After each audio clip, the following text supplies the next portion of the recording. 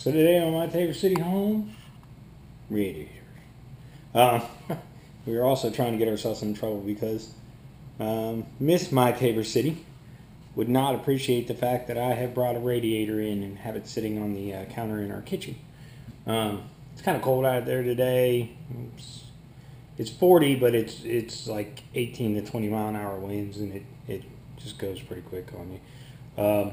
So was sitting in one spot and not doing a whole lot of movement. You don't have any way to build up body heat, and it just sucks to be out there. So I decided that we were going to fix this radiator inside of this kitchen.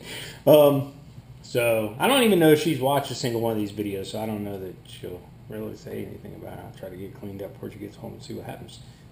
Maybe the dogs won't tell her. So here we go. I'm going to show you a way when I was in high school.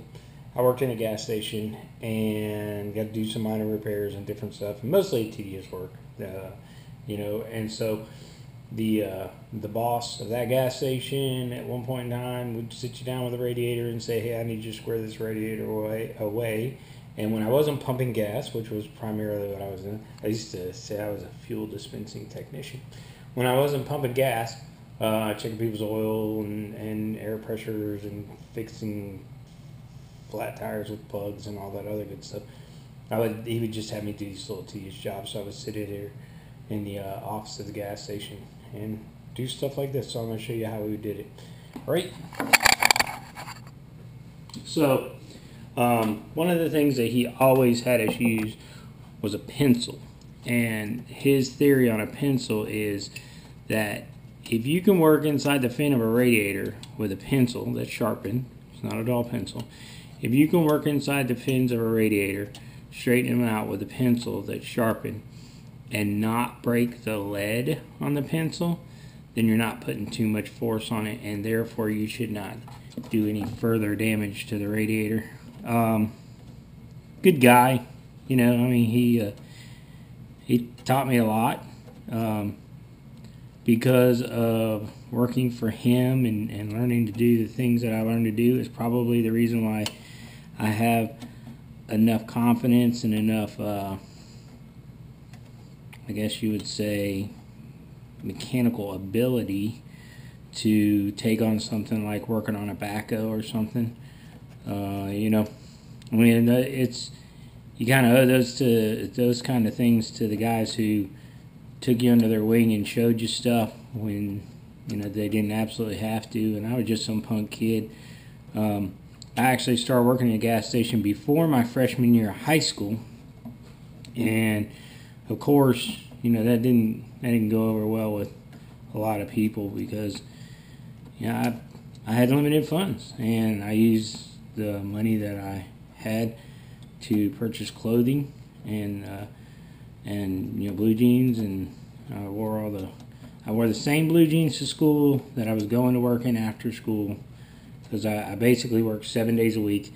So I wore the same blue jeans to school that I wore after school, and I didn't have any what you would call good set of blue jeans. I had blue jeans, and they were the same no matter what I was doing. So I was a guy who showed up to class, and I remember several times turning in papers to teachers, and because I had so much grease and stuff in my forearms that just was embedded in there, and I tried just about every soap on the market short of taking showers with lava soap or something like that, but I tried just about everything in the marketplace to be able to take a shower with it to get that stuff clean. I will say that dish soap was probably the most beneficial for that stuff. But as you can see, you go through here and you're trying to straighten out these fins. And, as the airflow goes through this radiator, it needs to be able to pass through, and the airflow through the radiator is basically what helps with the cooling. If these things are all blocked up, like this section up here is, and the air comes in, this is actually the backside of the radiator. As you can tell, this is the side where the fan blade was hitting. I did a video about that earlier. But if the airflow is coming through the radiator and it can't escape through this side, then it just packs extra heat in the radiator and causes it to be far less efficient than what it would be.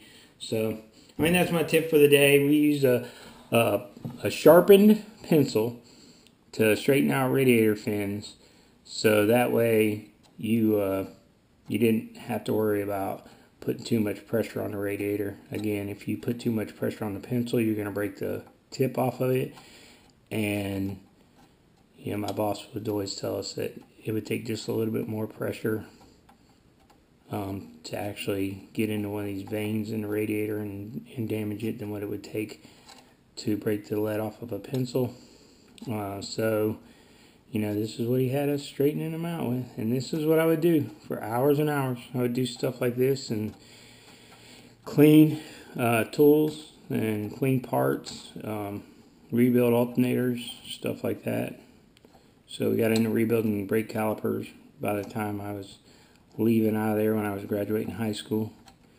But great experience, great guys. Taught me a lifetime worth of lessons. I still to this day pretty much do all the work on my own cars, work on my kids' cars when they need it.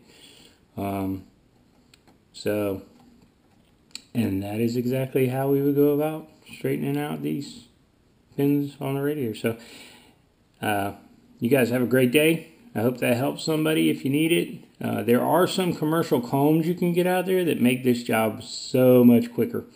I don't know if they sell them for a radiator that's this wide space. I do know they sell them for like condenser coils for air conditionings and things like that.